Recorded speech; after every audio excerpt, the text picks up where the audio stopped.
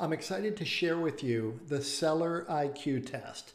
Now, this is a question that I'll ask of home sellers while I'm meeting with them during a typical listing presentation. They've already agreed to work with me, and now it's all about establishing the price.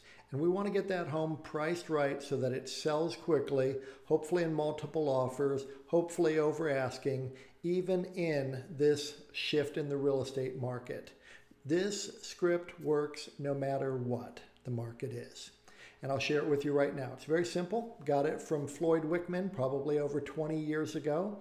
Just a great script that's been an arsenal, very important piece of my real estate agent toolbox.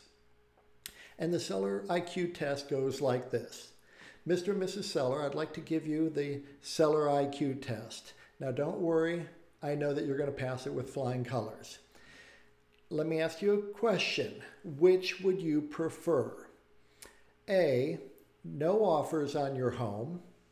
B, one offer that you may or may not like.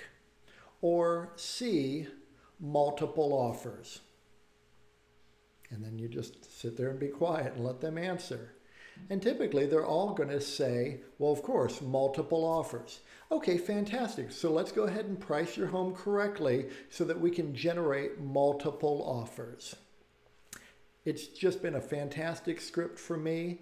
It has helped people not overprice their home, because as soon as they say, well, why don't we leave a little bit of wiggle room? I will immediately go back to the Seller IQ test and I will say, okay, so it sounds like now you want to fail the Seller IQ test by getting no offers or only one offer that you may or may not like at all.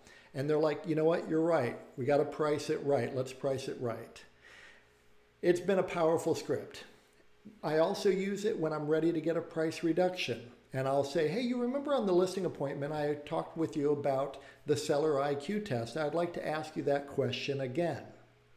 And it'll help them rethink their strategy and get their home priced right so that they're not dealing with no offers or only one offer, which they may have already received by this point, that they didn't like. It wasn't a good offer. It had terrible terms, and now they're wanting to get their home priced right. My name's Kevin Cahill. I'm a real estate broker. I've created Realty Funnels, which is the most powerful database CRM software that I could build for my own business and for my agents in our brokerages. It's available to you too.